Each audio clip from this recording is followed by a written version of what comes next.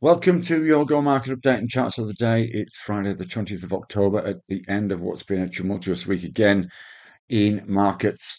It's Mike Smith, Senior Analyst at Go Markets, to lead you around what's happening as we approach the midpoint of the Asian session. Of course, we saw a weak session again in the US overnight, growing concerns over the escalation of the Middle Eastern conflict and the impact that may have not only on the region but globally. Bond yields also touched 16-year highs earlier in the session before retracing, and we saw a fairly hawkish Fed Chairman speech as well, which didn't help market sentiment at all.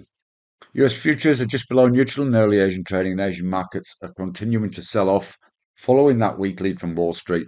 ASX down another 1% after a fairly significant drop yesterday as well. The VIX is showing that uncertainty in markets, moving higher again to close at its highest level since May. And European futures look as though they are pointing to a weak open this afternoon. US dollar index is trading in a short term range, but gold looks like a flight to safety at the moment, continues to push higher, is now challenging the next resistance at 1980. That's quite a significant move up during the course of this week. Interestingly, other commodities did okay. Also, copper paused above support, and all on that Middle Eastern concerns breached short term resistance.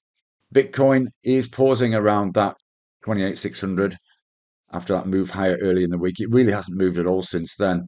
And earnings will still be in focus as things will ramp up next week. Generally speaking, the numbers have come across okay, but of course, other things have taken over market sentiment. Chinese interest rate decision is out. We've got UK retail sales later. And of course, the Middle Eastern conflict developments will be eyed with concern. A couple of charts that caught our eye today. It is worthwhile looking at gold just to see that move up that we've had really since the conflict began in the Middle East. We breached the 200 EMA at the end of last week and really continued up throughout the course of the week. You can see on this futures contract the importance of this 1980 level. You can see it was last here in mid-July, and it was support during April as well at this level. So one to watch without a doubt. Looks as though 2000 could be back on the cards, and who would have thought that when we're tackling 1800 not 2 weeks ago.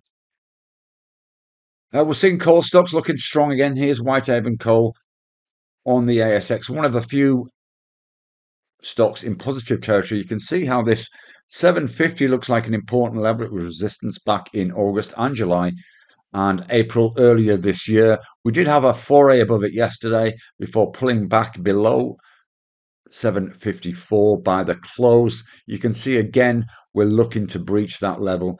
Be interesting to see where this ends up at the end of the session. Worthwhile checking in the last hour. Trade safe and see you again soon. Bye bye for now.